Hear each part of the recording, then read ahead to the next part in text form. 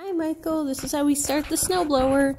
We turn the key to on, we prime it, oops, we turn the choke to start,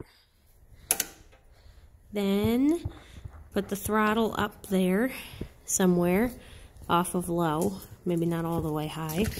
Prime, 1, 2, 3, 4, 5, 6, 7, 8, 9, 10.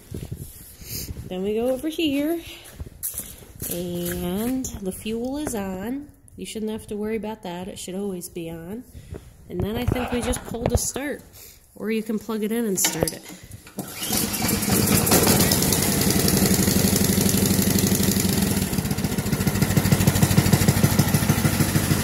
Once it starts, you turn the choke to run.